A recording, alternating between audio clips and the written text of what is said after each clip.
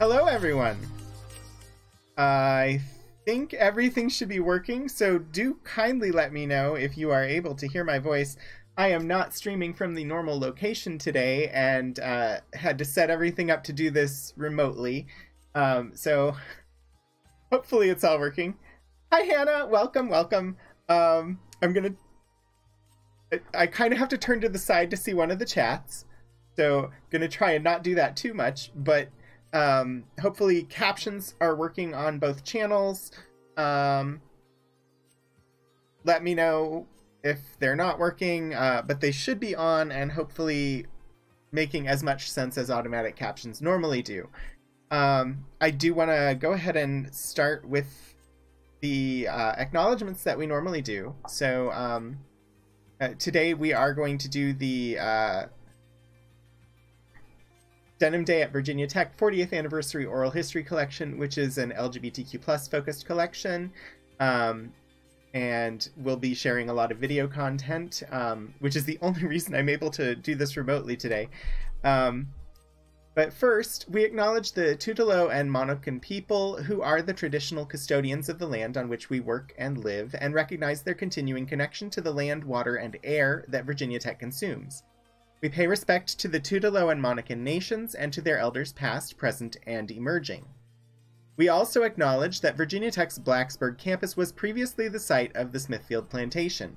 At any point from 1774 to 1865, the Preston family enslaved 40 to 100 African men, women, and children on this land. We pay respect to those souls and acknowledge that Virginia Tech is undeniably tied to this legacy.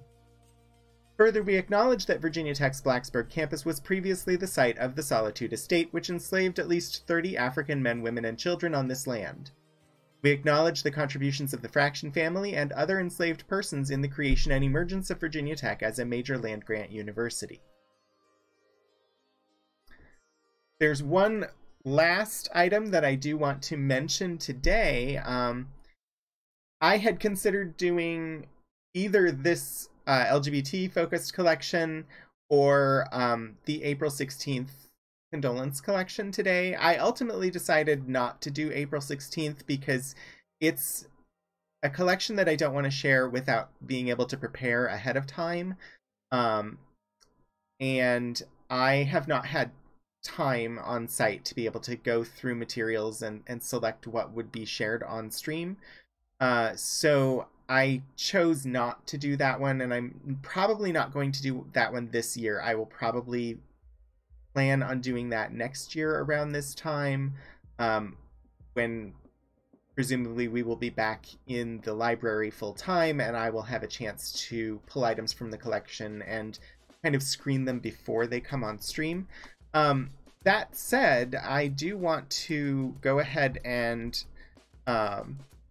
point everyone, if you are interested in learning about that collection, we do have a digital exhibit up that just went up for the 14th anniversary of the shootings here at Virginia Tech. So if you go to our site, which is digitalsc.lib.vt.edu, it is the featured collection at the moment. And the exhibit is called We Are Better Than We Think, Selections from the April 16th, 2007 Condolence Archives, and it highlights items Virginia Tech received following the events of April 16th, featuring artifacts, children's letters, poems, and more with messages of love, hope, and peace. And many of the items in the digital exhibit have not been shared before. They've not been displayed as part of exhibits in the past. So I would encourage you to take a look at that exhibit if you are at all interested. It is available online on our website. I will drop that link in the chats. I'm not sure if my moderators have arrived today, so I will do that myself.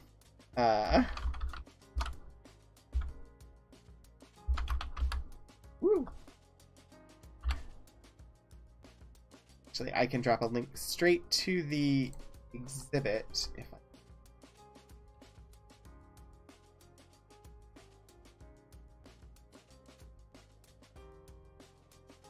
That will work. Bear with me, bear with me. This is not the normal setup for today, so just taking me a couple of seconds longer to get to everything. Let's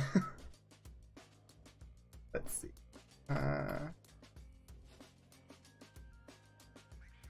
We have a tiny URL that will take you straight to the exhibit. tinyurl.com/April 16, 2021 exhibit. Hey, there's Kira with it just before I was able to type it in. Thank you, Kira. So as I said, we won't be actually visiting that exhibit today. That is not what we're going to be focusing on today, but I did want to go ahead and point it out for you and let you know that it's there. That was potentially the topic for today, but we will not be focusing on that. We're going to focus on the Denim Day instead. So I'm going to go ahead and take us there. This is our online site, digitalsc.lib.vt.edu, where our digitized collections are housed. It is built on Omeka, and it has some customization to it that makes things that is not functioning properly. And at some point in time, we will upgrade to a different platform that will clean up some of this. But under the exhibits here, these are all the different exhibits we've put together, and here we have Denim Day at Virginia Tech. So Denim Day for Virginia Tech, I know there's an event, there's something called Denim Day that is done at campuses around the country that has to do with a women's rights topic that I cannot recall at the moment. That is not what this is. This is an event that was held in 1979 here at Virginia Tech as part of the first Gay Awareness Week. The GSA, the Gay Student Alliance here at Virginia Tech, put together this event, and Denim Day was just one of the days of the week. They had a whole week of events. Denim Day happened on, I believe it was Wednesday of the week, and it was simply the GSA was asking people, wear jeans if you support gay rights. They were not well received. The interviews talk a lot about people in the GSA waking up Wednesday and going out in their jeans, and everywhere they went, everybody was wearing slacks. Girls were in dresses. The day actually happened in the middle of January, so it was cold, it was muddy. People dressed up rather than wear jeans, and jeans were what people were usually wearing on campus. So people went out of their way. The shops in town, according to the interviews, sold out of things like khakis because people went out and bought pants to wear rather than wear jeans on this day. So it is a piece of Virginia Tech history. And a couple of years ago, it would have been 2019. 2019 was the 40th anniversary. So starting in 2018, an alumnus contacted Special Collections and contacted the university generally to talk about doing something for the upcoming anniversary of this event. And this oral history project was part of that. And so I was involved in helping to organize this. So there was a alumni relations thing. I don't actually know if this site is live anymore. I'm going to open the tab, or open the link, and we'll see.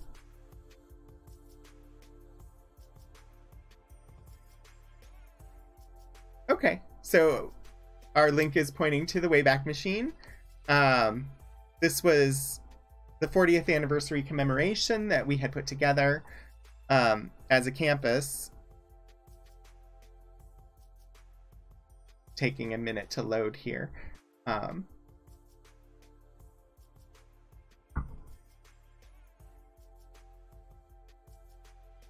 So 40 years ago, during the week of January 15th to 19th, the Virginia Tech Gay Student Alliance held the first Gay Awareness Week, a multi-event effort to promote awareness of gay and lesbian people throughout campus. The high point was Denim Day, which called on all students, faculty, and staff to show their support of gay rights by wearing denim on that day. And so during Pride Week, which is now held in April, in 2019, Denim Day was revived with what was being called a Denim Day do-over. And in 2019, people were asked once again to show support for the LGBTQ+ community by wearing denim.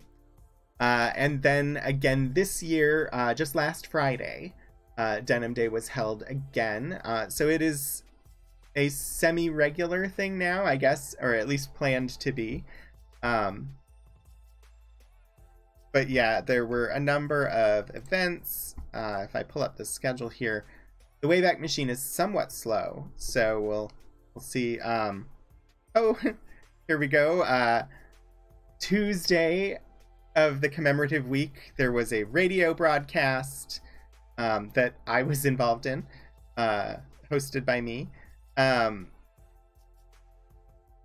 there was a reception, the Denim Day do-over with an actual photo being taken. Jean's noticeably absent, which I will play a couple of clips from, was a live on stage documentary about the event. And then another reception, a party, and then in Roanoke, Virginia, the week ended with the premiere of a documentary called The Unlikely Story of the Lesbians of First Friday, which a number of the alumni involved in the Denim Day stuff were also involved in. So it was sort of a big deal because we got a bunch of LGBTQ, well, I should just say, we got a bunch of lesbian and gay alumni to return to campus for the first time in 40 years because they had come here and did not feel welcome while they were here. But I think we'll start. I'm going to play this kind of little promotional video that we had for Denim Day that kind of gives a little overview of everything, and I will stop talking for a minute and we'll just play this video.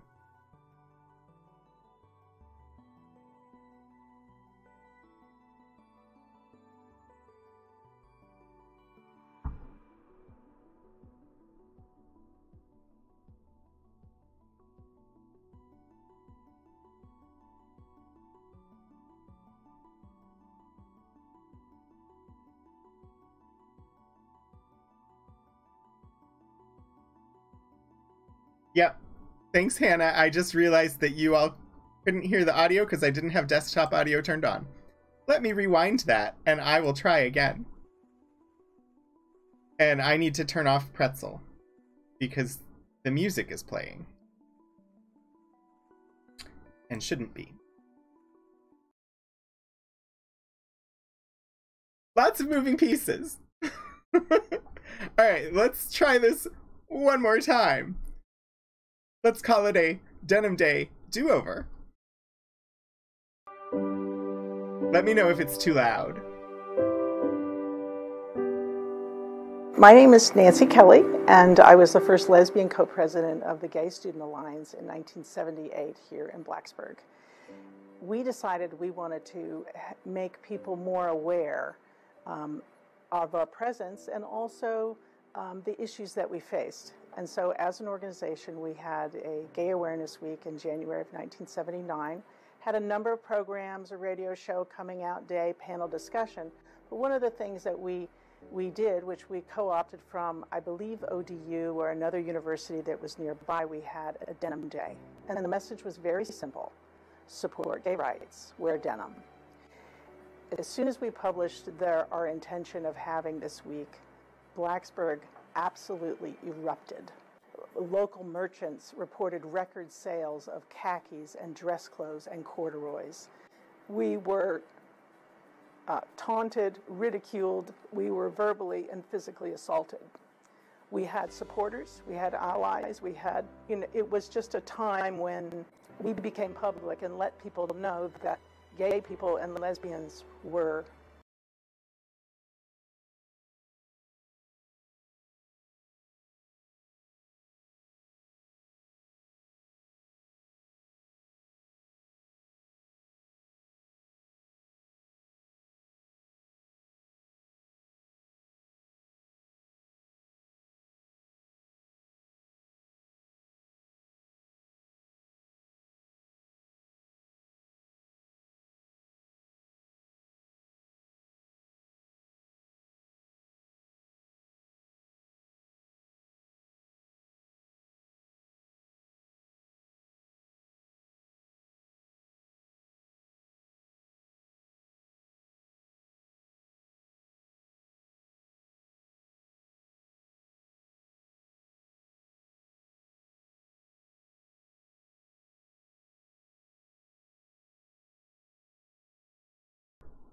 Are you here? Am I here?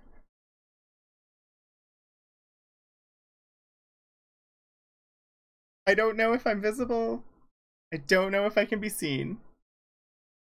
Hi! I believe a raid happened. Hi, 16-Bit Eric. Thank you, everybody, for coming over. This is Archival Adventures. It is a show that I do on Wednesdays at 2:30 p.m. where I share materials from the Virginia Tech Special Collections and University Archives.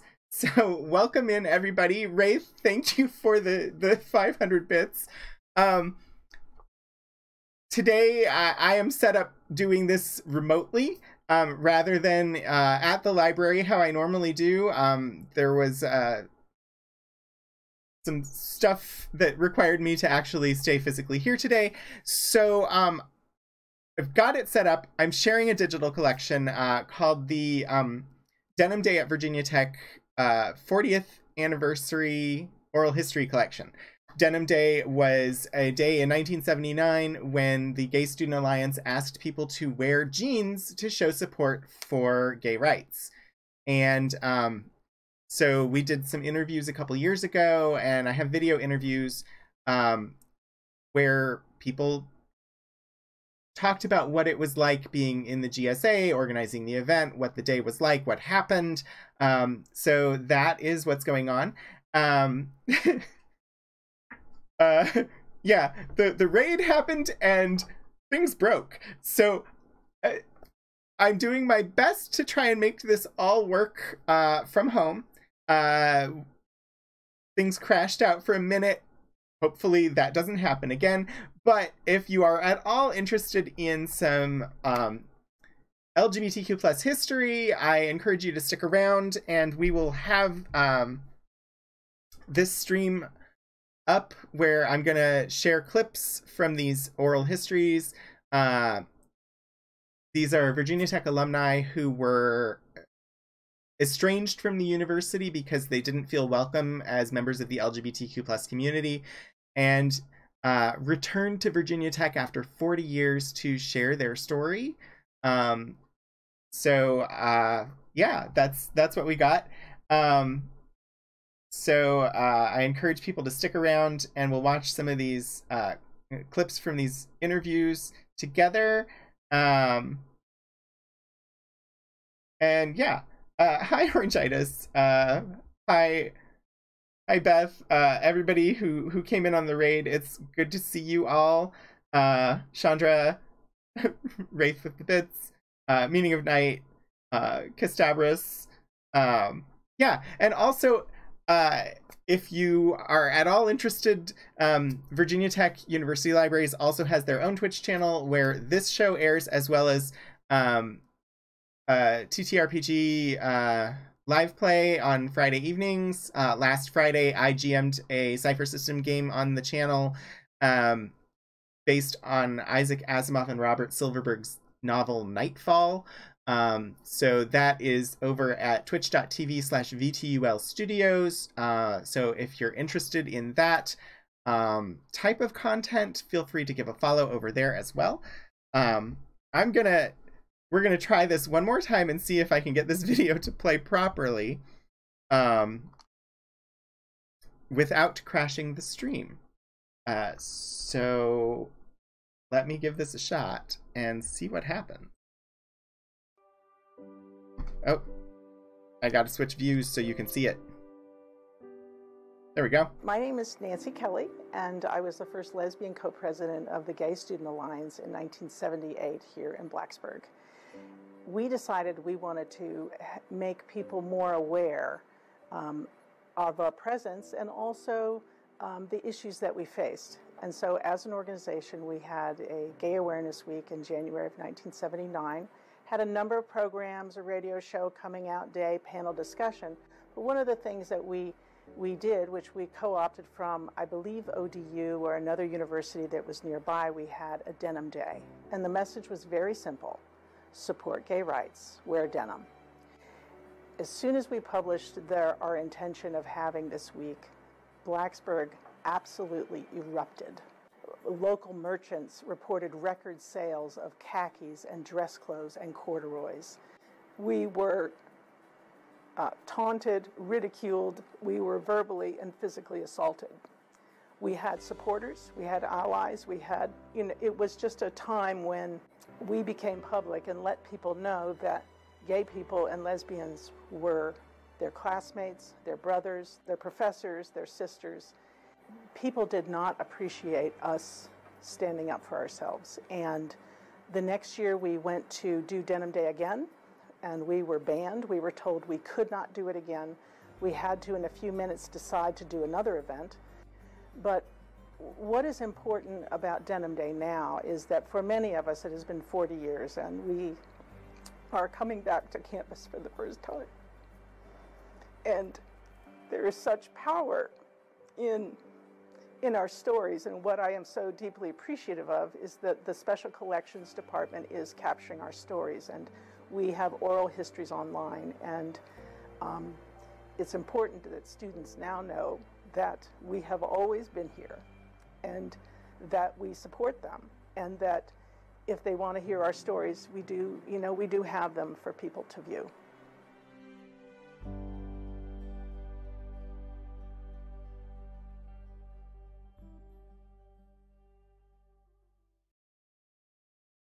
So that's the short little introduction that we made for the collection. See if I can shrink down this video. Sorry. There we go. The collection of interviews is located at digitalsc.lib.vt.edu, which is the Special Collections and University Archives online site. I think Kira has dropped it in the chats, so if you're interested in peeking at it over there, that'd be great. This is an oral history collection. We recorded a series of video interviews with people who were significant for the event in 1979. So you just saw Nancy Kelly giving some overview in that overview video. Nancy was the one who really was the driving force behind this entire project to look at this aspect of Virginia Tech history and managed to recruit all of these people to come back to a school where they had not felt welcome while they attended and share their story. And I am incredibly grateful to her for that. But yeah, the plan today is just to click into some of these, get some clips and highlights, kind of learn about what happened in 1979. Lisa and Mark Barroso here. That's going to be an interesting interview when I get to it. Mark, if you remember from the little video that just played, there was a newspaper image of a bunch of guys wearing skirts in response to being asked to wear denim in support of gay rights. Mark was one of those guys, according to the memories of everybody here except Mark. And so it's an interesting interview with him and his lesbian sister, Lisa.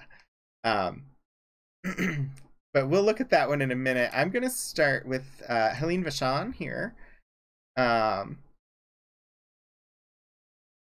So the description of the video here, in this interview, Helene talks about realizing her sexuality in Catholic school in the early 1970s and her time as a lesbian at Virginia Tech in the late 1970s. She talks about the difficulty being out while keeping that part of her life separate from her studies and work in animal sciences, and how important the Gay Student Alliance was for her.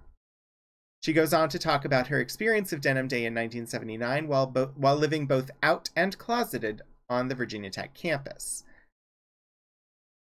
So I'm going to start with... We'll jump straight into the Denim Day segment here. So how active were you in the planning of those events? Well, I was more or less of a bit of a worker bee, and but I was active I was at the meetings, the GSA meetings, and giving my 2 cents. And I thought it was a wonderful idea they'd come up with, because there was some other college that had done it. I think in San Francisco had done this. And we wanted to make an impact of how we can get people to think. And a few days before Denim Day, we had other activities that would, lead up to that. And Wednesday, being the big Denim Day, we had these flyers that we were going to put under every dorm room. And I kept one of the flyers, and it was a picture of a closet.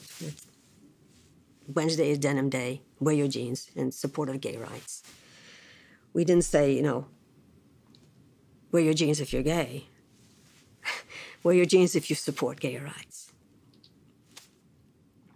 And I helped passing those flyers out in the middle of the night in the dorm room, and 1, 2, 3, or 4 o'clock in the morning, we're doing this and running as fast as we can, because every now and then there's somebody would open up their door and come out and scream, "Lesbians!" Oh my goodness, there's lesbians on the hall. And we'd run, and at one point, Nancy, she blew somebody a kiss, and she screamed. We thought, oh my God, they're so silly. So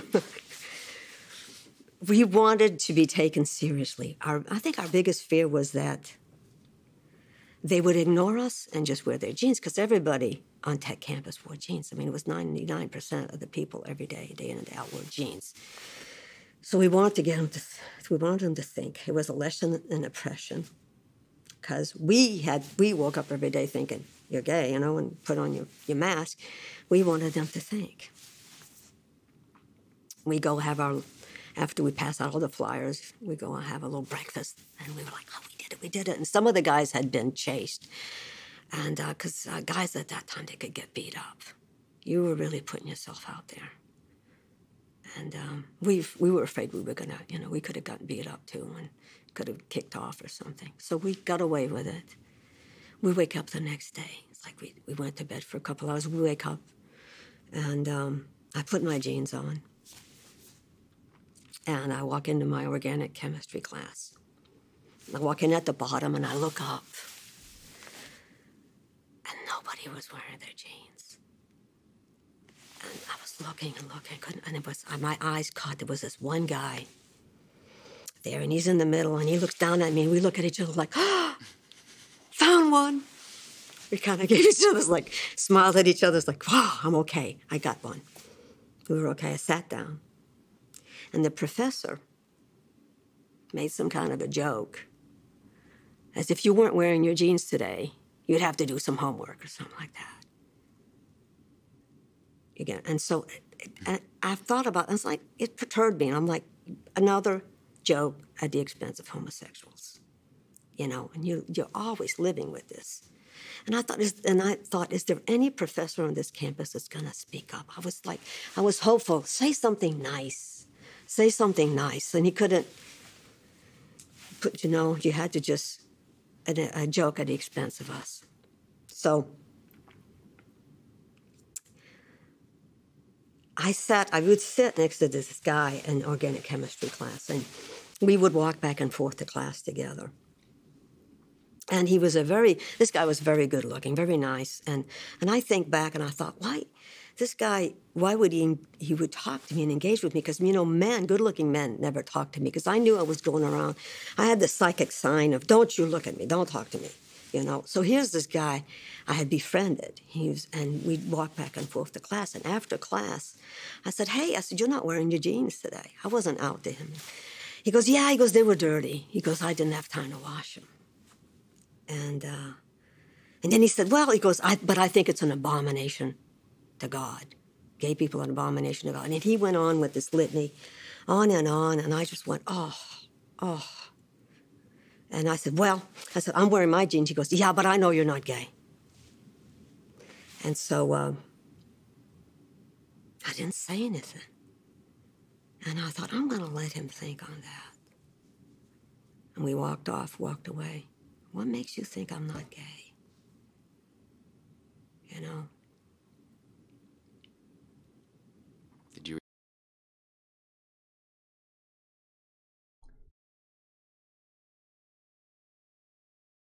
There are a lot of good moments in her interview. It's a really good interview. She was in animal husbandry, that type of program.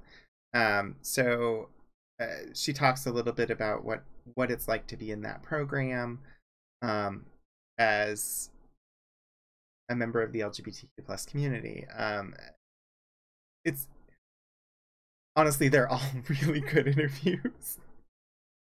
And I was involved in the production of these, mostly in coordinating, getting people together and then getting the videos processed and doing the captioning and stuff like that.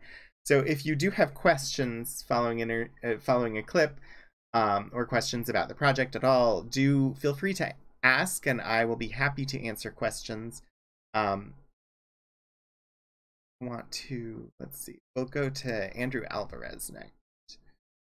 An index on. Okay, his has been transcribed but not indexed yet, so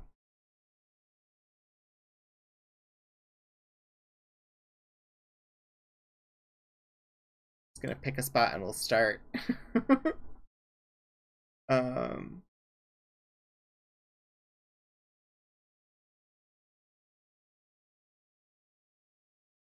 Start at the beginning. There's a little bit of like setup stuff.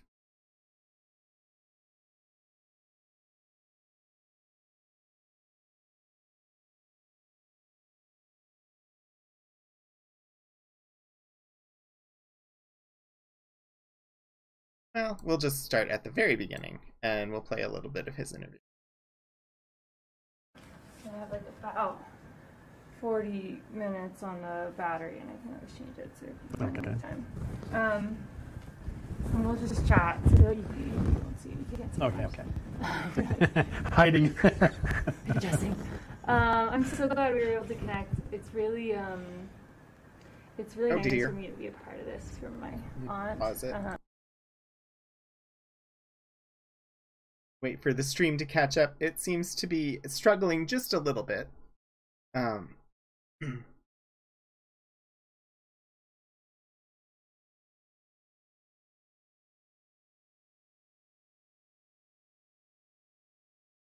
Okay. Let me know if things have cleared up.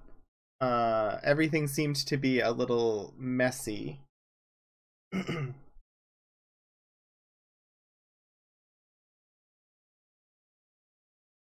I'm gonna try and push play again and see what happens.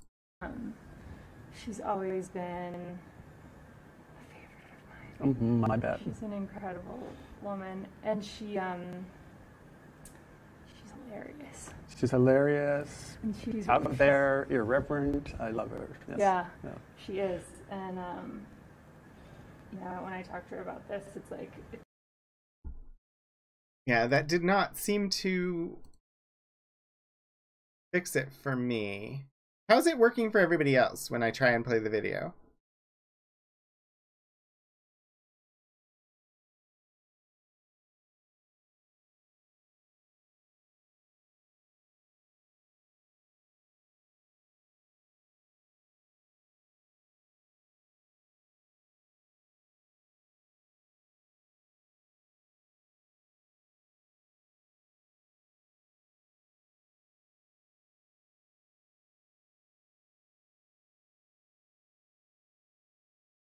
I'm going to try and reduce the load on this computer. All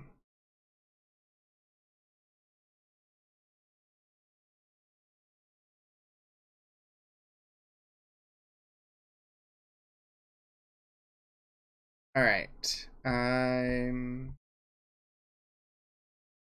closing some things and we'll see what happens.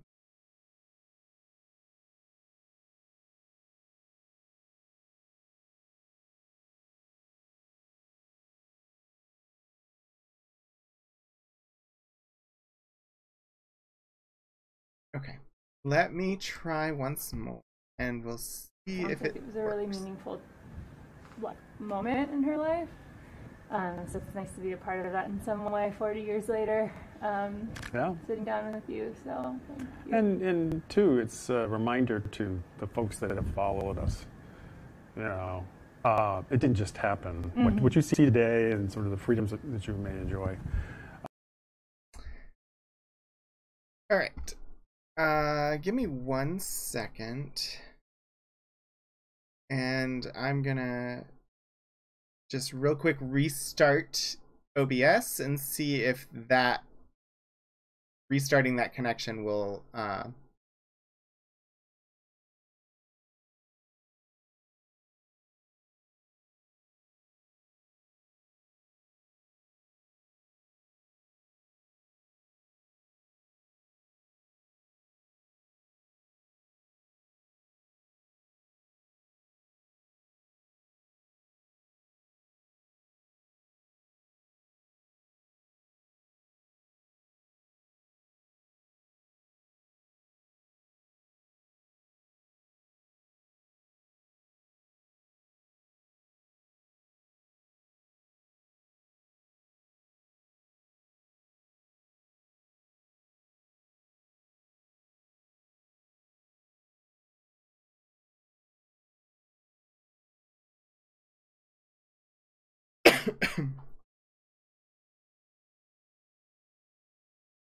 I think things are working again.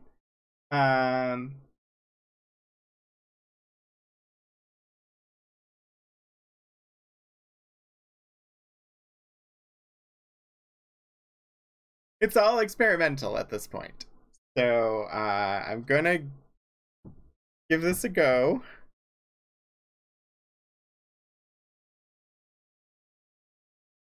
Try playing this and see what happens. Most people across the U.S., they didn't just happen. They were fought for, you know, every inch of them, frankly, inside for each of us.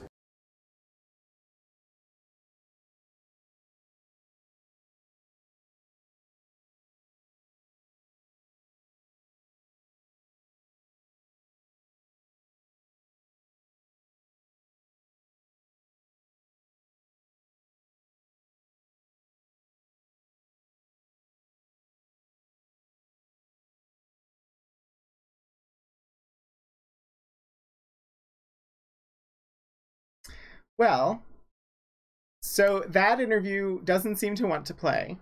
I'm going to attempt to do one of the other ones and see if it works out any better.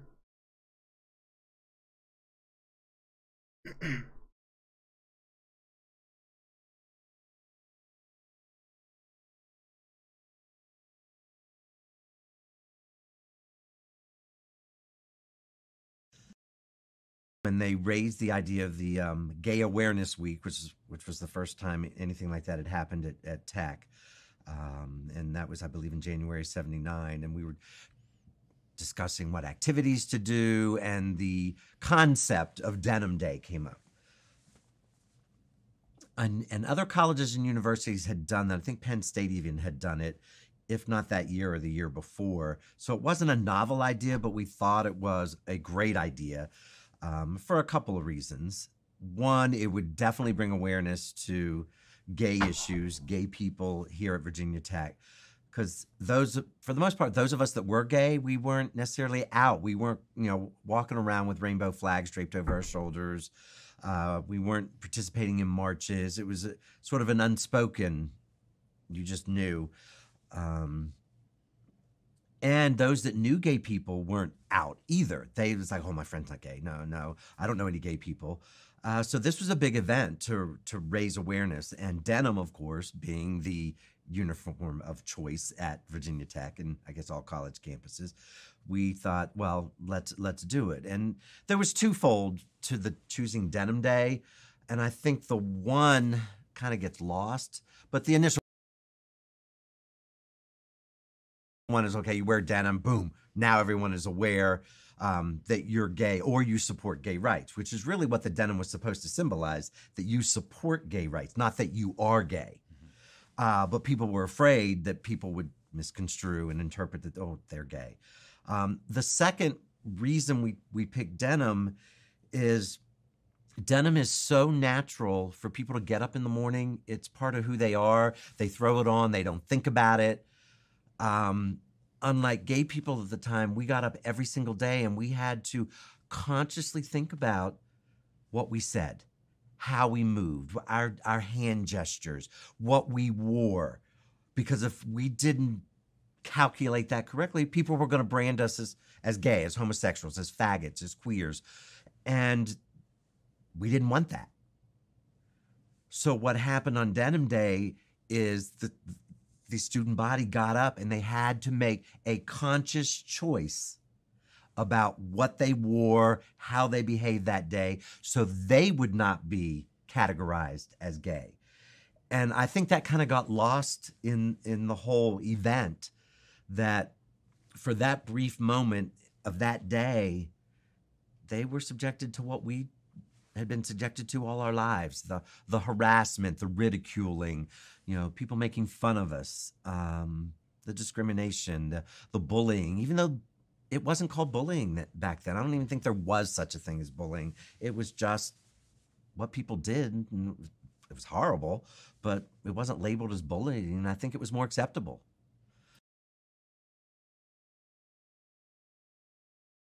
Well, I'm glad that video worked. This was Scott Beadle talking.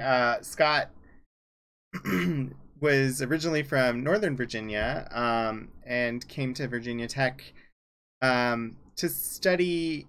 Oh, I don't remember what he originally studied. I know he switched into studying theater. He went on to be a corporate trainer for Wendy's, I believe. Member of the Gay Student Alliance during the first Gay Awareness Week, helped to plan Denim Day in 1979. Originally studied engineering and then switched into theater arts. He served as president of the Gay Student Alliance. And in his interview, he talks about the motivations behind Denim Day, experiences of other gay students living on campus in the late 70s and 80s, and how things have changed on campus and in our society over the last 40 years.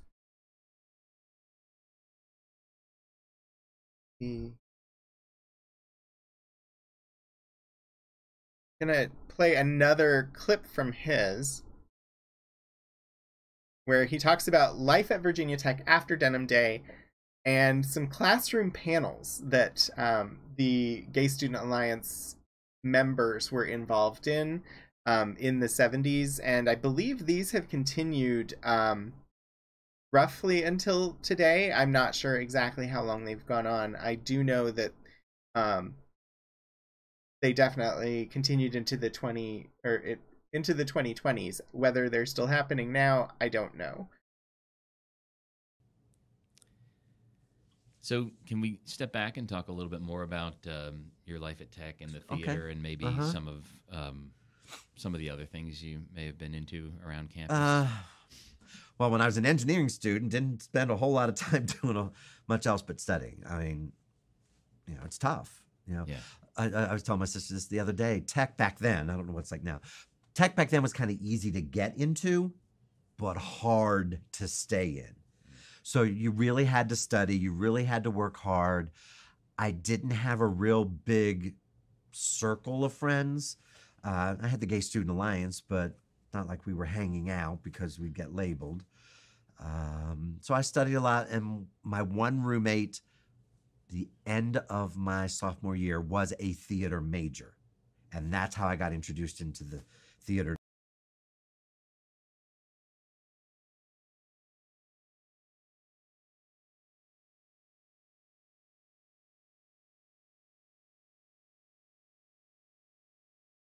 department. And once I switched my major, then I just focused all my energies at that creative outlet.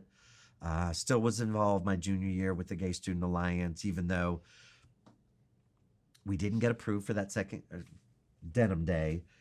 And the president didn't let us know that until we were in front of whoever it was, the student government or what, that had to approve all the student events on. And he didn't let us know that they were not going to approve that until we were sitting in front of him. And then that's when I found out the governor of Virginia had called him and said, how could you let something like this happen? Found out all about all the letters. I mean, I read the editorials in the local paper and the Collegiate Times, and guys running around in skirts to protest Denim Day. I'm like, who's the gay one here? So I don't know if that answered your question. That's okay. So yeah, we could stay with that if you want. Talk more about the reaction and the aftermath of Denim Day. Well, I mean, at that point, for lack of a better word, I was a celebrity at that point because everybody knew who I was. And I was going to classes and teaching or talking on panel discussions. They'd have them in various sociology, psychology classes, human development, and there'd be 3 or 4 of us on a panel, and the class would ask questions, And I liked that. I really liked that aspect. That was the educational platform because it was broadening people's, horizons and intelligence, and they were learning about us and realizing we weren't as scary. But then at the same time, I remember I was dating an individual who was in a fraternity, didn't want any of his frat buddies to know. We couldn't be seen together in public. Yep, the video is buffering again. Insisted on that. And we would study together, but he would get to Newman at a certain time, and then I would have to arrive a half hour later. And then I would leave Newman, and he would leave 15, 20 minutes later. So we couldn't be seen in his mind going to a place together, leaving a place together. In Newman, we'd found a nice little place that we could study in one of those cubicles and not be seen. So that didn't work well for me. But, that's where he was. That was his paranoia, his own homophobia. And I remember in a panel discussion, we were talking one time, and one guy sitting there with the frat hat and the frat sweatshirt, and he just being so belligerent and so attacking in his questions. And I just said to him, you don't really know who is gay and who's not, so you should be careful, what you're saying. And, oh, by the way, I'm dating somebody from your fraternity. Well, the class erupted at that point because even the class was starting to turn on him. He was being just so ignorant.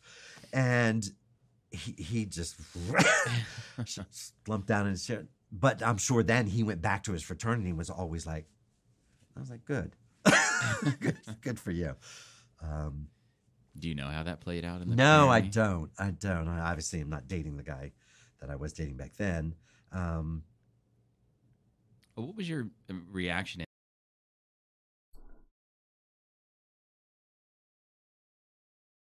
So in that, he talked a little bit about the classroom panels. Essentially, it was a psychology class. I believe it was an abnormal psychology class that the professor invited in members of the LGBTQ plus community to sit on a panel and talk to the class, answer questions, basically put a human face on homosexuality for the class. And for many people in the class, it was one of the first times they had ever met somebody physically in person who identified as gay. So it comes up in a number of the interviews on here because a number of the people that we interviewed actually took part and were on panels for that class.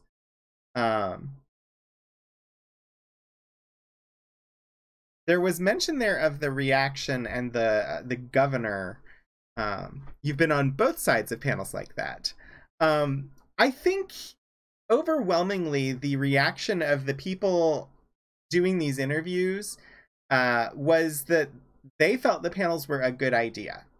I've never actually been involved in a panel like that on either side. So I don't know how I would react. But yeah, I think everybody who was reflecting on having been on those panels in these interviews definitely felt like those panels were ultimately a good thing. What did you think, Beth? Did you think that they were good to have or not?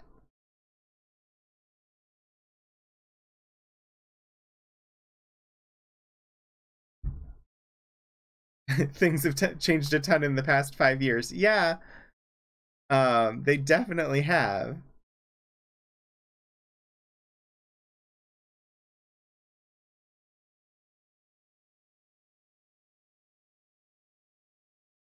The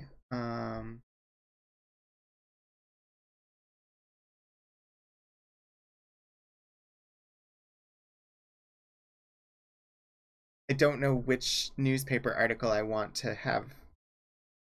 At the time, they were important. Oh no, that's totally fine. For bare feet.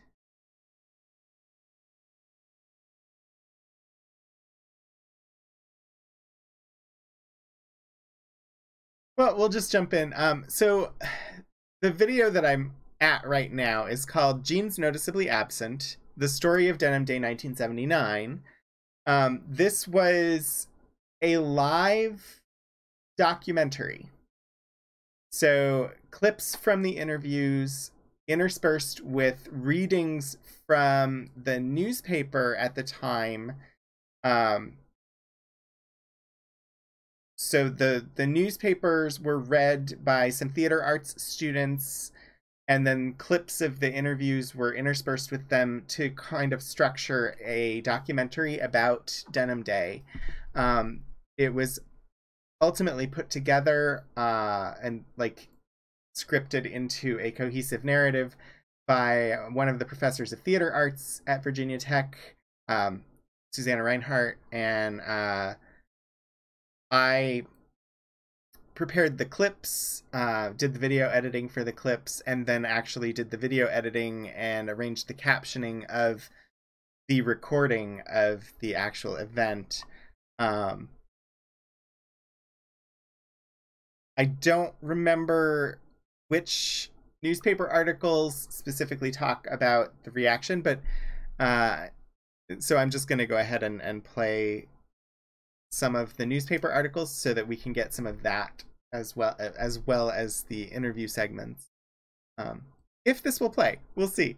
Hopefully January 19th, 1979, Collegiate Times. To the editor. On behalf of all the straight men on campus, we would like to thank the Gay Student Alliance for holding Denim Day. We haven't seen so many well-dressed women in skirts since we don't know when. Bob Looney, Cass Lawrence, and Charlie McCauley. To the editor. Just a thought. If this week is Gay Awareness Week, why was it that the Gay Student Alliance flyers advertising Denim Day were distributed in my dorm between 2 and 3 a.m.? Was the GSA representative or supporter ashamed of something? John Wiley, Jr. Communications.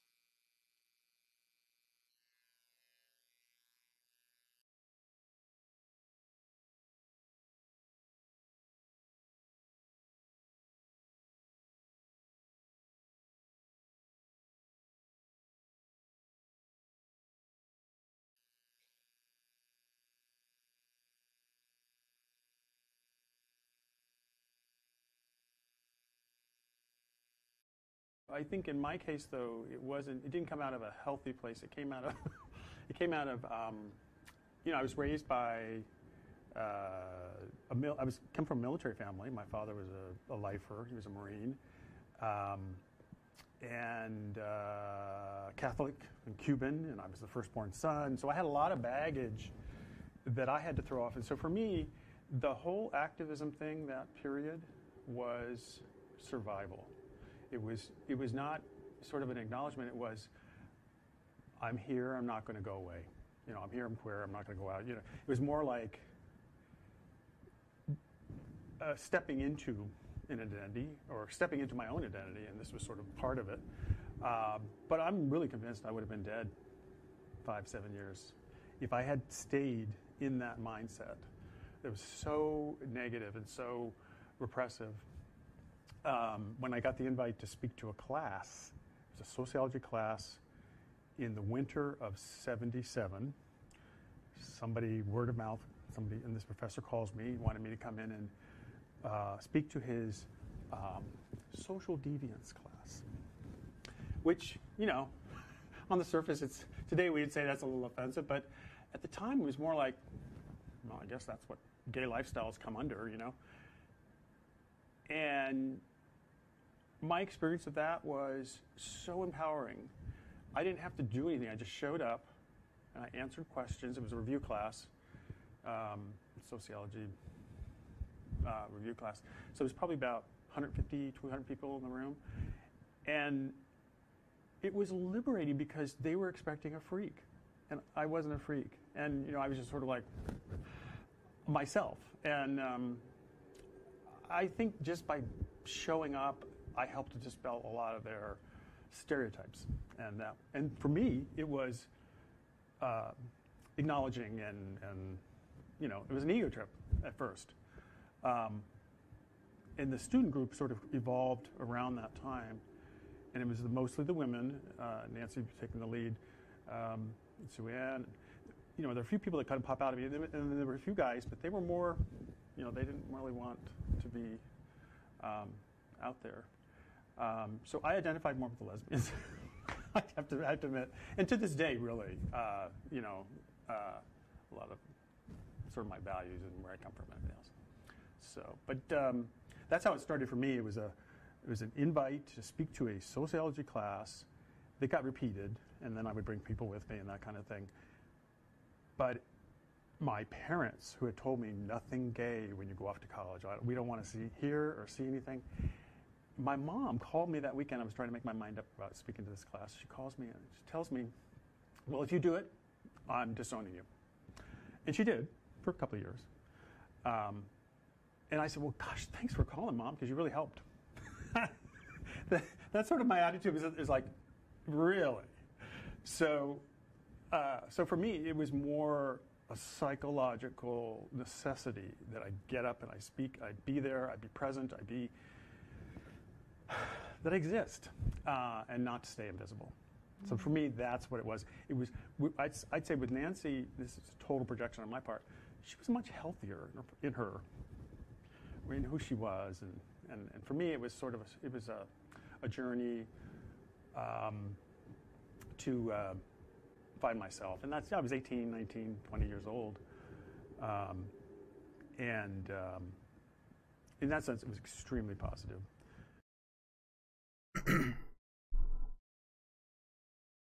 So that's a little more on kind of the sociology class and what that was. I want to do a couple more of the newspaper articles, and then we'll dive into one of the other interviews.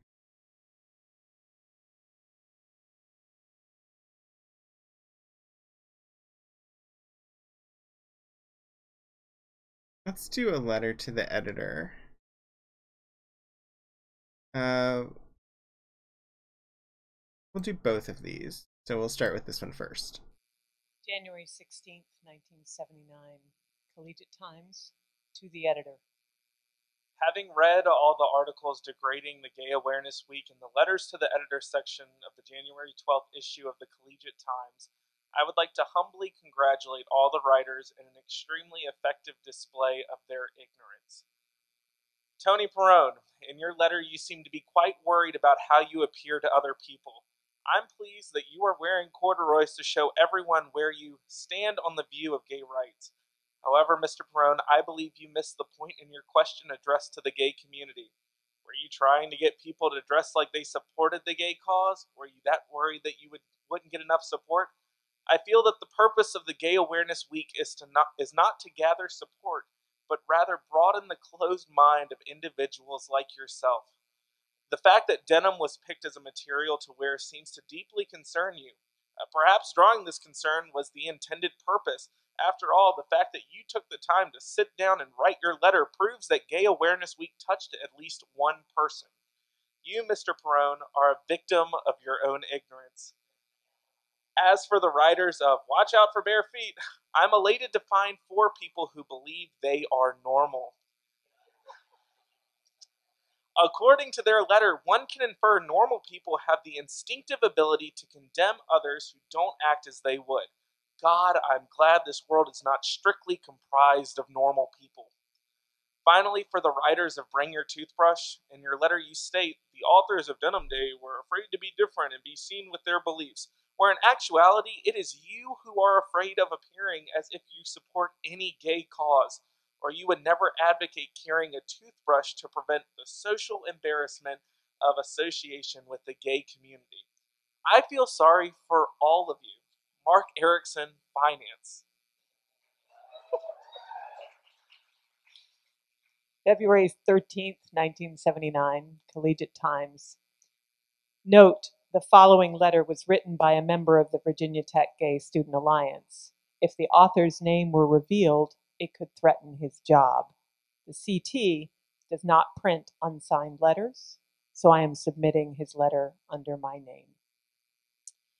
To the editor and the Virginia Tech community, some of us are your parents, children, brothers and sisters, friends, teachers, employers, and athletic heroes.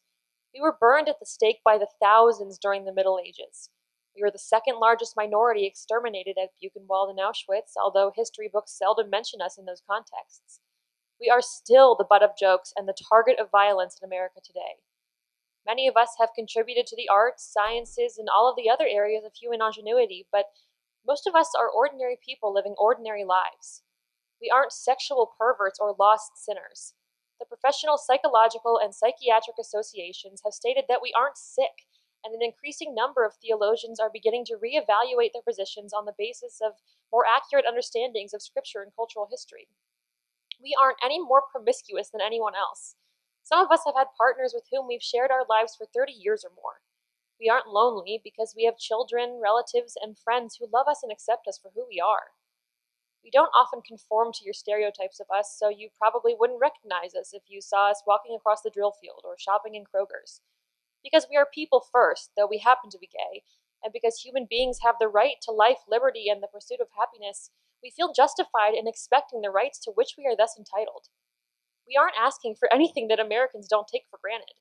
We simply want to live without fear for our dignity, our jobs, our lives. We want people to acknowledge that those who are different from the majority aren't acting immorally or illegally, only differently from the rest. A few of you wore denim on Wednesday to indicate your support of our struggle for human rights.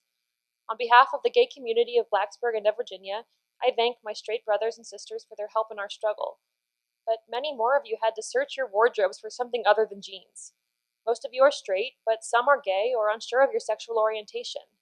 Some of you hate us irrationally. Others are ignorant, and still others are afraid of the remarks which might be directed at you. I understand you all, because I once felt as you do.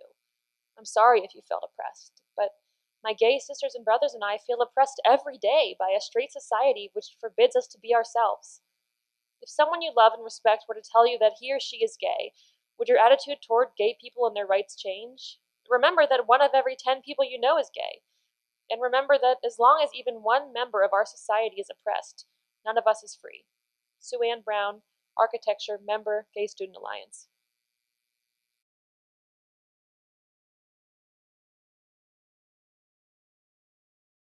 Yeah, Beth, you went to college in 2000 to 2004, and you thought that nobody there was gay, especially trans, and later learned that there was an LGBT group. And I feel like that is a fairly common experience. I was an undergrad in 97, and I know that was around the time that the school that I was attending was forming an LGBT group. But for many reasons, the student groups often end up not being well advertised or not being easy to find.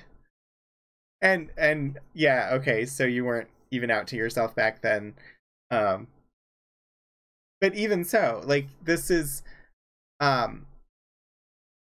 just even being aware that the group existed shouldn't have been a challenge, but it's not really surprising that it was. This event, the Denim Day event, actually was part of an entire week of events called Gay Awareness Week, that actually continued for quite a long time and eventually turned into the current Pride Week at Virginia Tech. So the very first one, the Gay Awareness Week, happened in January of 1979 and continues essentially until today, with Pride Week, which was last week. Don't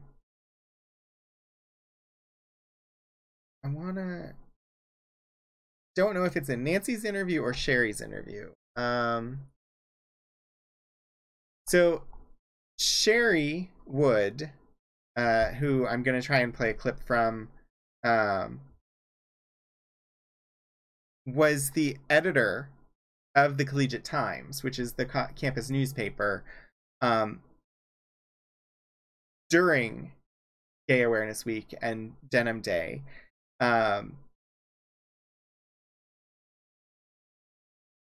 So she had some control over the press coverage of it on campus. See if her video will play. So your connection to Denim Day then comes out of in great part because you were editor-in-chief of the newspaper by this time. So when did that happen? Was it only your senior year, or when did you become editor-in-chief? And talk a little bit about how that then gave you a platform, or gave the school community, a platform to promote Denim Day and to write about it. You know, how do you connect to Denim Day as the editor? Well, yes, of course, because we were covering events related to the Gay Student Alliance, I was connected in that fashion to Denim Day and GSA topics in general. But it's also true that I was a junior that year. I was editor. In November of '78, Harvey Milk in San Francisco was assassinated along with the mayor. And in fact, I just read that Dianne Feinstein was the one who discovered his body, the California senator, and made the announcement to sort of calm everybody down at the time. I remember it came across, we had an old Associated Press machine that was in between the newspaper office and WUVT WUVIT, the radio station, and it would ding if there was a big story. It would actually ring a little bell, and the paper would churn out, kind of type out, and that story came over. And even though I'd never really heard of Harvey Milk, the fact that he was shot and he was, gay and was such an icon in the gay community, that did really, I remember it very distinctly. I remember that day in November. So it was just 2 months later, or a little less even, that the GSA proposed Denim Day as an event. And so we covered it very routinely, just almost like an announcement that it was happening. So Denim Day, just to briefly explain, I'm sure anybody watching this knows, but probably, was very straightforward, I thought. It was, if you support gay rights on this day, wear denim. And that was, a visual, message that you were in support of gay rights. And at the time, I thought, no big deal. We put the thing in the paper, I forgot about it. And then as soon as it appeared, we literally started getting I would say we got at least 150 letters, which, college students wrote letters to the editor then. They would put pen to paper. But that we might get for something, we might get 10 letters or 20, but to get 150, and some of them are really hysterical or really, just over the top against gay rights, furious, feeling like straight people's lives and rights were being violated, and that this was so unfair, and just there was outrage. There was real outrage. Obviously, probably half the letters were in support of Denim Day, but the writers of the letters that were against it were so much more, used so much more hyperbole, and were just really, just so much animosity. It was pretty amazing. I was taken aback. I did not expect that level of animosity. Now, you had the top editorial, as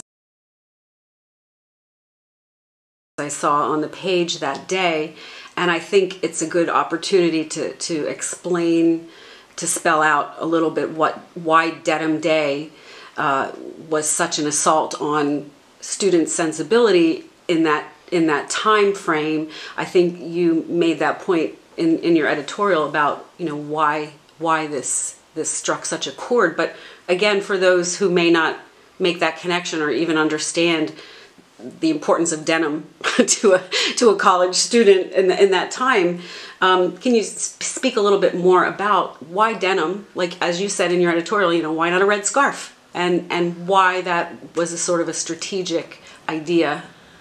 Well, I have to say that even though I, was friends with many people in the GSA, I wasn't in on the planning stages for the event. I think denim was a choice, a logical choice, because Virginia Tech was a casual campus. There was a lot of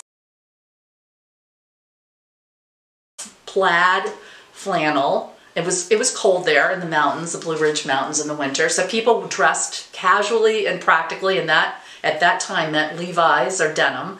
And denim in general in the late 70s, denim hats, denim vests, their denim skirts were huge. I think I had 2 denim skirts.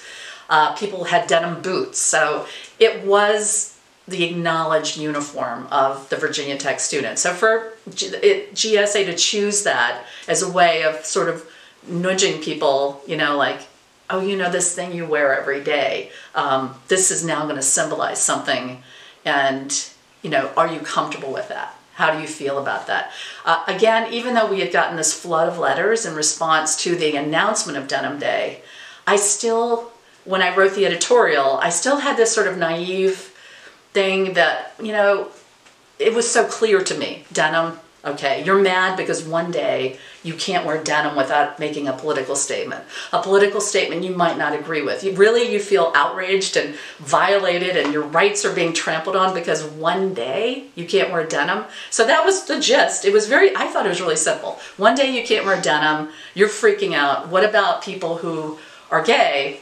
Every day for them, in every way, is their rights are trampled on, their choices are criticized, they're dying, they're being ostracized, they're losing jobs. So you're upset because you can't wear denim. My favorite line in the editorial, even now to this day, is where I said, think people, think. I love that. And to me it was just, it's short.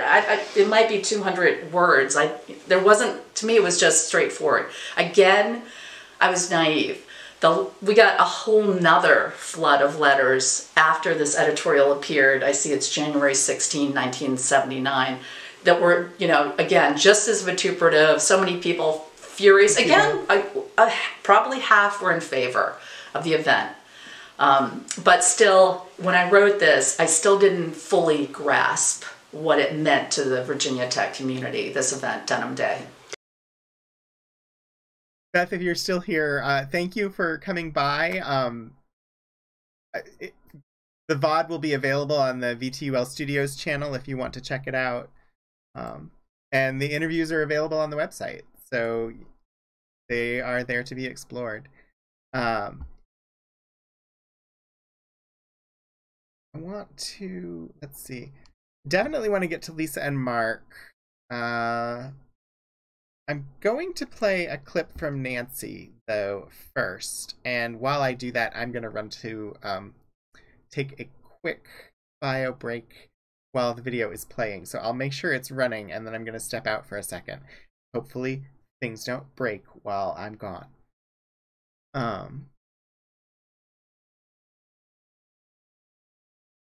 Let's see. I want to play this clip from Nancy. So at that time, so one of the things that was going on in university campuses they would have awareness weeks, because part of it is people just didn't understand that their brothers, their sisters, their cousins, their roommates, their study mates were gay, lesbian, bisexual. And I'm just not saying trans, because that really, and yes, trans, but it was just, that just has a different timeline. So I cannot speak to that. So I want to honor them and not speak. But so part of what we wanted to do was to have an awareness week, and it wasn't terribly original. There were some other colleges that had done it, and so we just we thought, well, we'll just have a week, and I'm sure in the fall semester we planned it or thought about it. It was to do a radio show. It was to have like a coming out day, or by the way, I'm gay day. And then there was a panel discussion so that we could speak for ourselves. And then we do a denim day.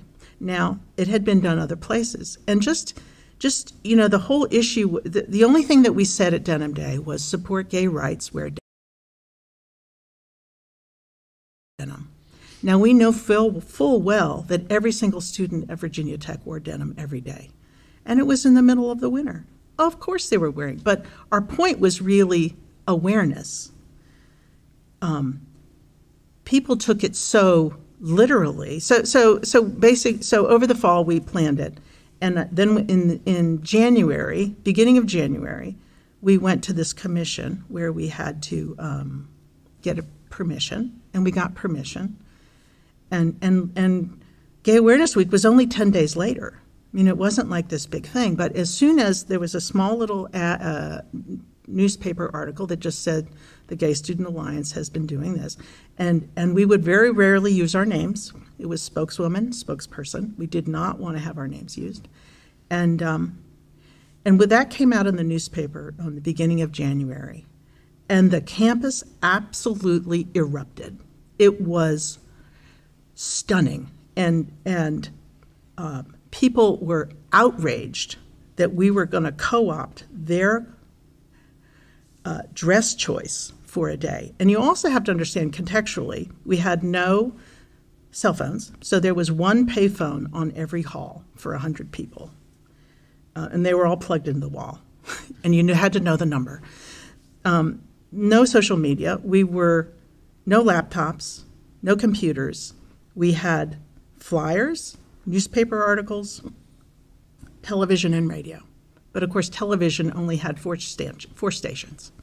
And so everything went through the Collegiate Times. And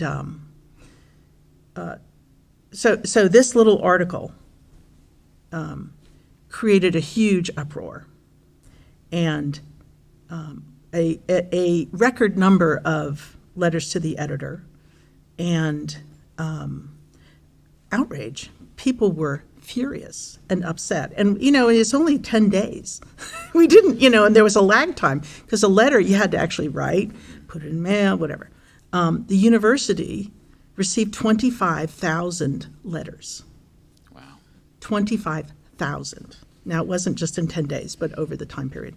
So the letters to the editor, some were beautiful and understood what we were trying to do, and others were vitriolic and hateful. Let's put them in pink dorms, and, y'all are fine, but keep it to yourselves, and et cetera, et cetera, et cetera. And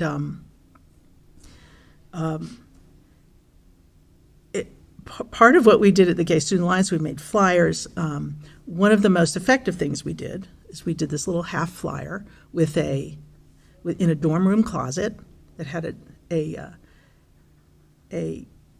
pair of jeans and a denim jacket, and it had a person's hand coming out of the closet. And we had a little army of people, the Gay Student Alliance was 20 at the most, 5 women, 15 guys, roughly. And so we had a little army of people on the night before Denim Day. We made thousands of flyers, and we went under every single dorm room door and just said, don't forget, tomorrow's Denim Day.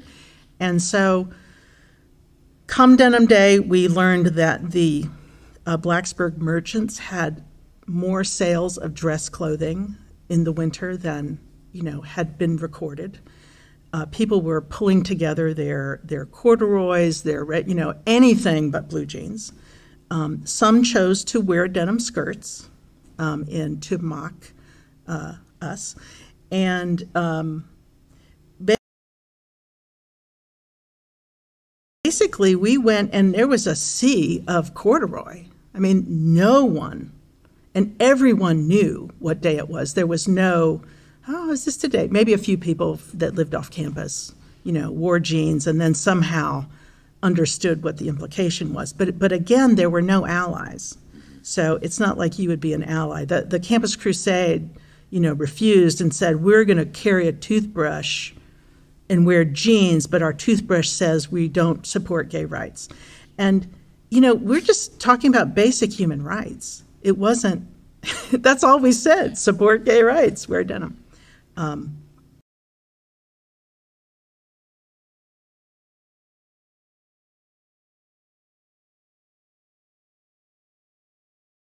Sorry, in there, Nancy talks about 25,000 letters. And I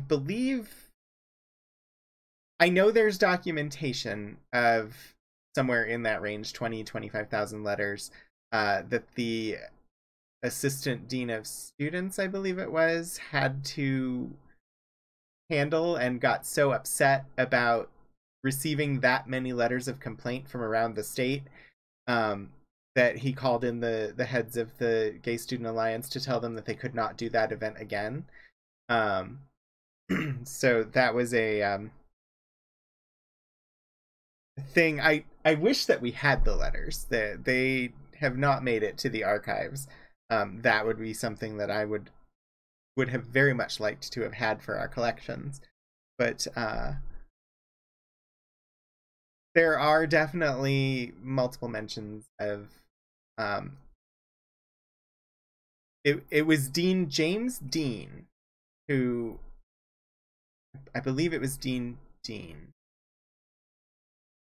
that had to deal with it. So yeah, if it wasn't James Dean, it was another name that was like that was just very kind of an interesting name combination there. Let's pop in on Lisa and Mark Barroso. And so Mark worked at the Collegiate Times and attended Virginia Tech in 1979 when the Gay Student Alliance held Gay Awareness Week and Denim Day. He is reported to have been one of the guys that put on denim skirts to protest Denim Day. He claims not to recall doing so. Lisa is his sister. She came to Virginia Tech in the fall after Denim Day, so the fall of 1979. So she was not here when it happened, but when she got here and became a member of the Gay Student Alliance herself and came out as a lesbian, that began a very long process of education for Mark, and their story is humorous and interesting at the same time.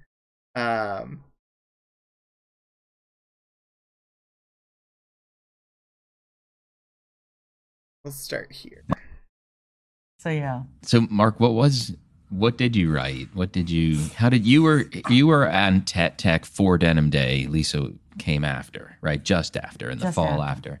But it was still a thing people were talking about, the Women's Collective, the GSA, the campus.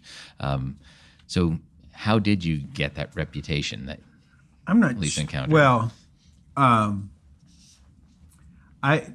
Tim Chase actually wrote, there was a pro and con editorial on Denim Day, which I want to emphasize, it was not pro or con gay rights. It was about the validity of the protest or the action support of the action. And I may have written something. I was just churning out copy, so I don't know specifically what I wrote. Over the years, though, there was. Can someone let me know? The video looks choppy to me on the playback of the stream. Can you confirm that it was choppy?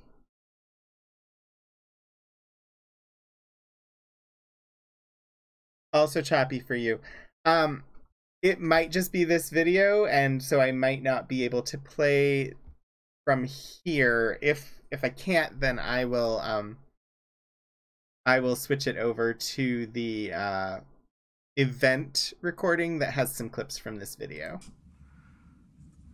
It was a time. It was a lot of.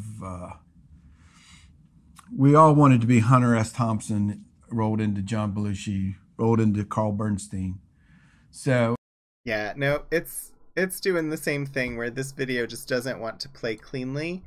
Let me go to one of their clips in here.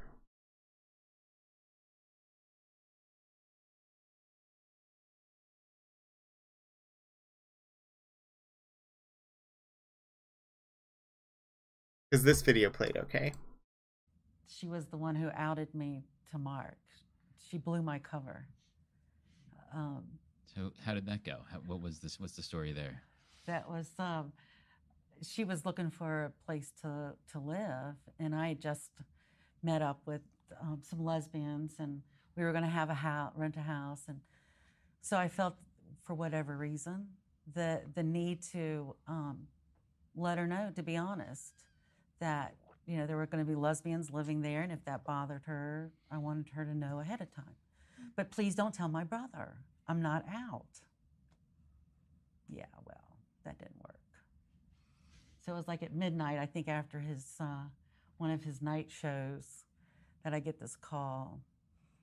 I was in Ambler Johnston, and which is hilarious because my father, Ambler Johnston, was sixth floor, was girls only. Virgin Vault, they called it. The Virgin Vault. And the top 2 floors. My father yes, put her in there specifically to keep her away from boys. And so, right? I know the irony, right? Yeah.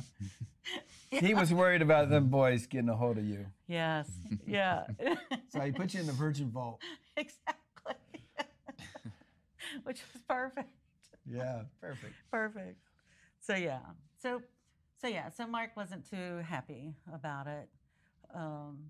Pretty upset about it, and what? Now, come on, be fair. Oh, because of, it's gonna kill our mother. You're gonna kill our mother. This is gonna kill her. It's gonna kill her. How can you do this to your mother? That's true. I didn't care. I didn't have an opinion about your sexuality. But you sure were. I mean, I was scared. I was scared. I was only concerned about our mother. That's all. Yeah. Handling it. Right. No, but you scared me that night. It was like, damn. That was my first coming out experience, really, in terms of, yeah. It was like, fuck. I don't know if I can handle this or not. So, yeah. So that was. I was just being protective of my mom. But I never once, tried to change your mind or criticize you for being gay or whatever. True. Because it really was a kind of, it was the 70s were still the leftover 60s. It was kind of like live and let live. Mm-hmm. Right. And I believe that. Everybody should be happy. Just don't mess with my mother. Yeah. Right. Yeah. It was interesting. you know, losing the family dynamic, losing that Christian family was quite a bit. And really the only group that really stuck with me was the women I met at Women's Space. They were my community. So they really did step up. And they originally engaged you as the sister of Mark Barroso. Mark Barroso. So did that actually require any getting over, or was it just an observation? I think they thought it was just hilarious that Mark Barroso would have a lesbian sister. Just, you know, in that, and I had heard stories of him and in the activism or in the CT. What stories? I guess stuff you must have written. I don't know, but that's what I remember was that you had made it known of kind of like for Denim Day, like there were some of the guys wore skirts in protest, or they wore or in support. Wearing a skirt on Denim Day? Hell no! You're supposed to wear your denim. Don't think you know what. I'm trying to rewrite history here. Come on. I see that. Work with me. No, not this one. I'll give you a lot, but not this one. Damn it. Yeah. So I learned a lot about my brother from them. So Mark, what did you write? You were on Tech for Denim Day. Lisa came after, right? Just after, in the fall after. But it was still a thing people were talking about, the Women's Collective, the GSA, the campus. So how did you get that reputation that Lisa encountered? Well, Tim Chase actually wrote, there was a pro and con editorial on Denim Day, which I want to emphasize, it was not pro or con gay rights. It was about the validity of the protest or the action support of the action. And I may have written something. I was just churning out copy, so I don't know specifically what I wrote. Over the years, though, there was, it was a time. It was a lot of. We all wanted to be Hunter S. Thompson, rolled into John Belushi, rolled into Carl Bernstein. So it was a real schizophrenic persona I had. I might be writing an investigative piece one week, and the next week I'm writing some off-color humor. It's probably the off-color humor was probably what got me in trouble. Probably. With your friends. I could see that. Yeah. I could see you doing that. But I know in our editorial meeting, so we would all discuss the position the paper was going to take. And there was a split, and I agreed with Tim. I thought Denim Day was a dumb idea because to me it was like saying, if you support gay rights, wear shoes. Why don't you do something, pink shirt or something that identified you as a supporter of gay rights. And so it was more of a technical objection I had. Of picking denim, jeans, like that's your normal. Yeah, goddamn it, that's mine. You can't take my clothes. Oh, I get it now. All right, like the pink ribbon for breast cancer kind of thing. Yeah. Don't link those two together. Yeah, and see, but again, this is like I didn't get it. That the point was to start a dialogue, and I think that's, if I understand correctly, the point was to start a discussion between supporters and maybe non-supporters. Just get people talking about these invisible people among us. True. Right? Right. Which is a good thing. I didn't understand that at the time, but that was the point. Right. I thought the point was to make a show, and so I was wrong. you know, and but Sherry Wood, who was the editor, wrote the pro Denim Day editorial, and I think she's going to be here. I think so. I think you're all going to interview her by Skype or something. But I think I saw she was ahead of her time. Mm-hmm. You know, except for, you know, not keeping my request. Oh, that's that. Okay, got it. I'm connecting the dots. Just saying. Let her know. But so anyway, that was my take on Denim Day. Does that make sense? Yeah. So was it Sherry's argument that helped to evolve your understanding of what they were attempting to do, or is that something you came upon later, after the fact? Well, I'm a slow learner. You have to plant an idea in my head, and it has to be fertilized and watered before it spreads. So I think Denim Day and Sherry's article made me begin thinking about it more. And of course, having a gay sister kind of made me think about it more. Now I think I understand why she told you. Because she knew how your opposition and from your perspective. So she probably did out me just because of it would help you maybe. I don't know. You know what I'm saying? Oh. Right? Okay. Like, hey, Mark, you're such a jerk about queers. Guess what? Your sister's queer, Mark Barroso. I was not a jerk about queers. I was really a live and let live guy. I didn't understand I just didn't understand. No, but you have a way. Gay. But you have a way of speaking with, you know. Yeah. Gruff. Yeah. What am I, Mr. McGruff or something? Maybe. So they do a little bit of banter in their interview. And he tries to claim that he wasn't one of the ones wearing the skirt and that he didn't write the opposition piece for the Collegiate Times. But it kind of, he sort of admits to it when he says, I was wrong. That's about the best that we could get.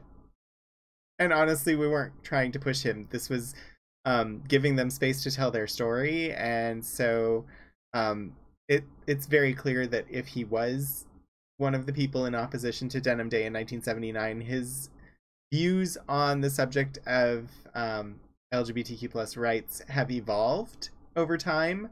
And so we'll acknowledge that. Let's see. Who should we drop in on now? Let's pop in on this interview with Ed Sewell. It looks like this one is transcribed but not indexed. So I'm gonna pick a random spot and we'll see if it'll play. Ed Sewell was a professor at Virginia Tech during Denim Day. That looks like a good starting point. Were there many faculty who... were there many... You would, if there would be people that you would see several times during the day, and it was obvious that they had gone home and changed clothes, just to have the right or not have the right color or the wrong color, whichever way you wanted to look at it. But there really wasn't much discussion on campus about it. It wasn't something the newspaper talked about, for instance, as was the case here. So on Denim Day, then, you wore jeans. Were there many faculty who made a statement one way or the other, like specifically didn't wear or chose to support? Well, I'd say, first of all, not many faculty members wore jeans at the time. It was a more, they were more likely to wear khakis or trousers or with a shirt and tie or a coat. It was not nearly as informal a dress code. And I would usually wear jeans with a shirt and tie. which was appropriate. I didn't know or have discussion with any other faculty member. But at that time, I didn't know any other faculty member who was openly gay or lesbian. By that time, I had tenure. Mm-hmm. And I do know that in discussions, there were faculty members who certainly would not mention anything about it or any relationship with students or any other faculty until they had tenure, because there was the fear, and that's what it was, the fear that it would be a negative aspect of their tenure decision. And so there really, I didn't know any faculty who were open. There were some around, and later on I said, oh, okay, I know who you are now. Yeah. Was that fear founded in any event? No, I think it was a fear founded just by the general social and the idea that it's not acceptable. I think it also goes along with the idea within academics that you shouldn't bring your personal life into the classroom. Mm-hmm. Or in relationship to students. Unfortunately, I think when you're teaching interpersonal communication and persuasion, that doesn't work. Mm-hmm. And the same thing would be true if you're teaching literature or sociology or psychology. It's hard to, you may be able to discuss chemistry and physics and mathematics without bringing up social standing issues. It's hard to do if you're in the social behavioral sciences or humanities. And I was really, admittedly, quite surprised the first time I went to a gay men's party. Some people were surprised to see me, but I was just as surprised to see them. So people you knew and who knew you. People that I knew and who knew me, yes. Yeah. It was kind of like, oh, you're here. Oh, I didn't know you would be here. So it was kind of an interesting experience. And admittedly, a little frightening at first, too. Yeah. So, Ed's interview is slightly different than the others, given his different perspective. As a professor here during Denim Day, he was the professor who actually held the panels that we talked about earlier. He brought students into his class to just have a discussion about gays and lesbians, and introduce to his students the redheaded homosexual as an individual and an actual human. I would love to show you Olga's interview, but it is not fully processed yet. That's the time scale on which editing things like this happens. These interviews were recorded in 2000. Well, we started planning for it in 2018. They were recorded in 2019. But there's a long tail on a project like this. So, let's see. I've got Sue Ann, Steve, and Steve that we haven't looked at. And a few minutes left. Let me pop in and see if any of them are indexed.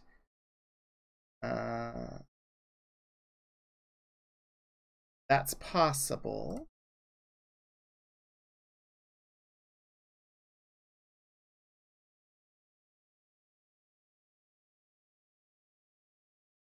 Let's look at both Sue Ann and Steve Critchfield.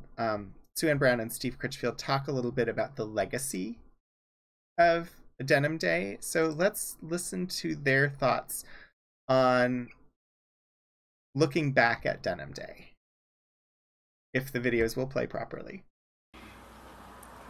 What do you think would happen if they tried to do a Denim Day in 2019? Well, I think we're about to find out.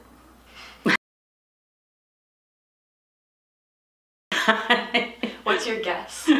What will the campus look like? I think it will be much more denim than we saw that day, certainly. Okay.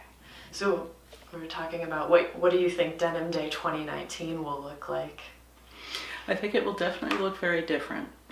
I mean, we have come a long way in... She's only adding to it.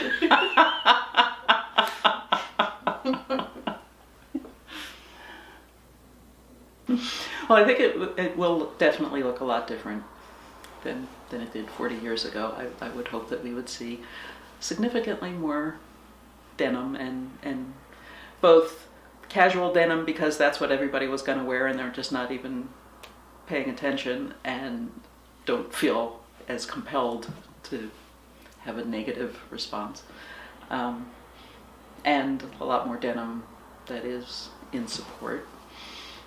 I mean, certainly we've come a long way in 40 years. I'm not naive enough to think that there won't be somebody, there's lots of folks that still would not be that supportive and may be inclined to not wear denim. But it's better than it was. Yeah. And partly because of the efforts of everyone through the years to raise awareness, and come a long way. Yeah. Maybe now supporting gay rights will be as natural for most people as putting on jeans. That would be wonderful.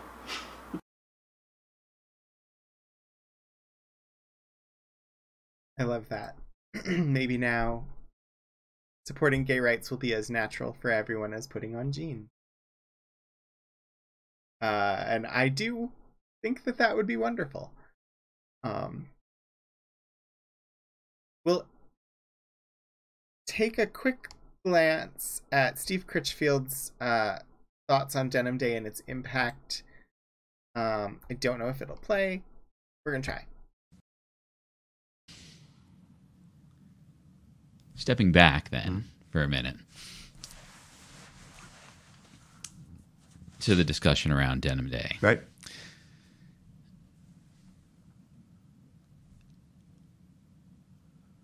You talked about the sort of split in the planning in terms of we're just going to make people mad and annoy them, and then that's what we want to do. Where did you fall there? I think at first I probably just, it didn't make, why are we doing this? Yeah. Would it be better to put, I think back then we had these pink triangles or, something that was,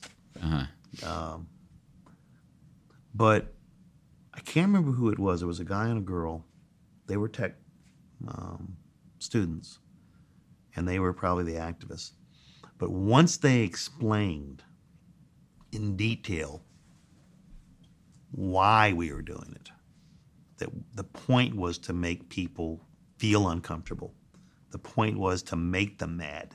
The point was to inconvenience them, because we have to go through that every day. Mm-hmm. And there was discussions about the difference between gays and blacks, because it was easier for a gay to hide than a black. Mm-hmm. And then they were talking about, gays are more similar to folks that are Jewish, because you didn't have to tell people you were Jewish. So there was all this discussion going on, but the key thing is, by the time they got done discussing it, I don't think there was anybody in the room that was against it. Yeah.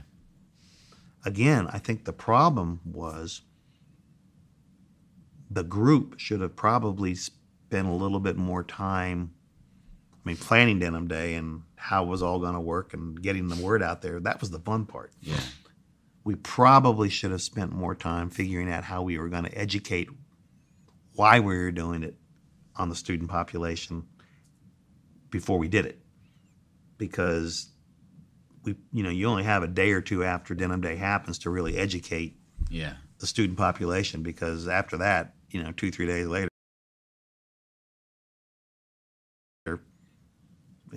who cares? Yeah. Did you have any conversations after the fact with non-gay students who? Oh yeah. About what they're. I mean, that was the whole conversation over in the Ag Quad. Of course, no one knew I was gay. You know, they would be out at AGR. I used to hang out there all the time. They'd tease each other because they had jeans on. Even to a year later. Mm-hmm. You know, that's a nice pair of blue jeans you got on, boy. So it became part of the joke, the greater joke. And did that then confirm for you that the point didn't land as strongly as it could have? I just don't think most people got it. Mm-hmm. They didn't understand what it was all about. What they remember is jeans, support gay rights. I don't even think a lot of the people in agriculture, I don't even think they thought much about it at all. I don't think they were necessarily anti-gay rights. It's just it was something totally new. It was a whole new movement at the point in time. Yeah. I just think it was just more of a, and I'm sure you've experienced on other things, but you know, you poke fun at your friends. You make fun of them for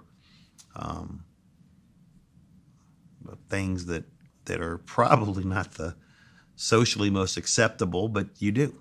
And back then, it was largely sociable acceptable to, you know, say, are you a fancy guy to your buddies, even though you were 90% sure they weren't. You just called them out. Right. So I don't, again, I can remember the day that the Denim Day thing was. I had to go to the bank because I worked part-time at that bank. And so at 1:30, I had to leave class and go to the bank. And there I had to put a suit on. I didn't have a denim suit, and you had to wear a suit and stuff.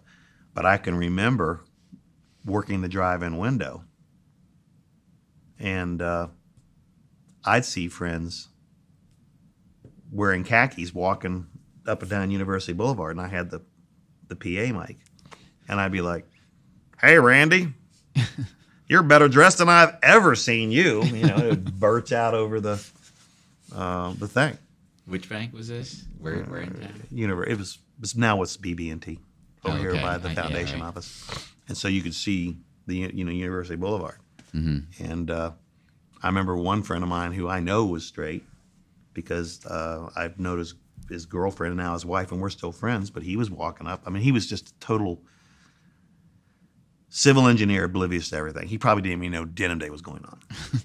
And I got the PA system, and I'm like, "Hey, Hanson," and he's like looking around. "This is God.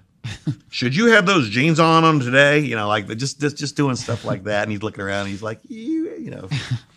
So, even I got to at that point in time, you know, was poking fun at everything because that's what you do. So, is that something you did often with the PA? Yeah, I had a good time.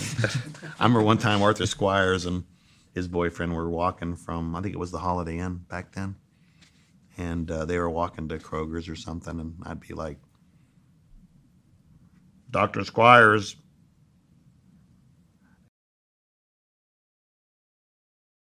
you have a message from God. She's pissed." You know, just stuff like that. I'd have fun. My branch manager would get annoyed at me sometimes. But, yeah, I get but oh well. That had nothing to do with me being fired, though, because it was not my review. Yeah. But yeah, I just remember the Denim Day thing at the Ag Quad. Because I was only on the Ag Quad that whole day, and then I had to get dressed, go to work, and everybody was mad that day, or feeling inconvenienced, or I can remember a lot of my friends. God, I can't remember what his name was. He was from Rockingham County. He goes, "I'm going to skip my damn English class today because I got to go walk across the drill field. Now I'm not walking across the drill field in blue jeans." You know, so he skipped class. He was okay in the Ag Quad because he knew everybody. But But I would definitely say by the weekend, at least at AGR and at least in the ag classes, block and bridle, it had become a joke.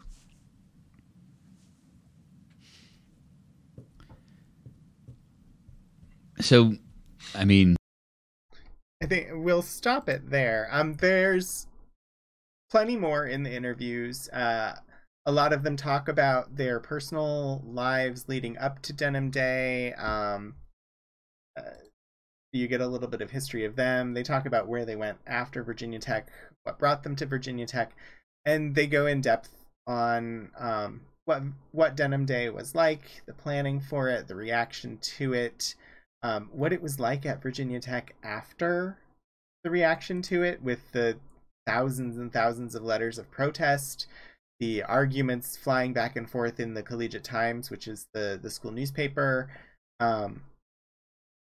It's a very interesting story, and if you're at all interested in it, I highly encourage you to visit the website and take a look at the videos. Everything that we've got processed is available just to stream from the website. It's all hosted through the university's Kaltura platform, which is why the videos were buffering. Kaltura just buffers occasionally. The server just can't keep up with the videos sometimes. I'm not sure why the other videos didn't want to play well over stream. Everything was shot in 4K, but some of the stuff, the videos we had trouble with were shot remotely by other people using different equipment. So it probably had something to do with the video production. Anyway, we're going to call that for today. That will be a stream. Thank you, everybody who stopped by. Thank you, 16-Bit Eric, for the raid, and Wraith Faye for the bits. Thank you for joining me as we explored some LGBTQ plus history here at Virginia Tech through the Denim Day Oral History Project. Next week, the plan is to continue with LGBTQ plus history at Virginia Tech. I will probably be pulling out the Mark Weber papers or the Hokie Pride papers. I don't remember which ones, but we will have some actual like physical documents from Virginia Tech LGBTQ plus history to take a gander at. So that is the plan for next week. I need to go ahead and set up some rating to occur. Let's see who is around that we want to go and say hello to.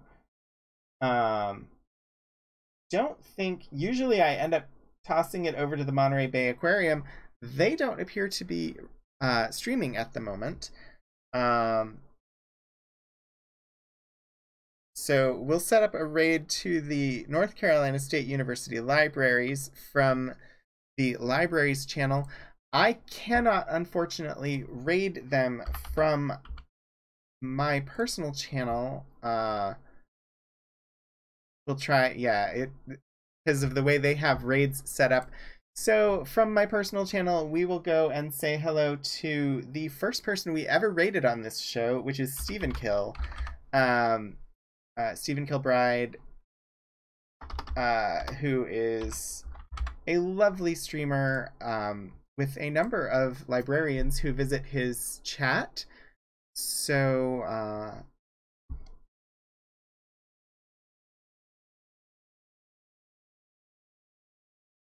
see if I can get the raid to work.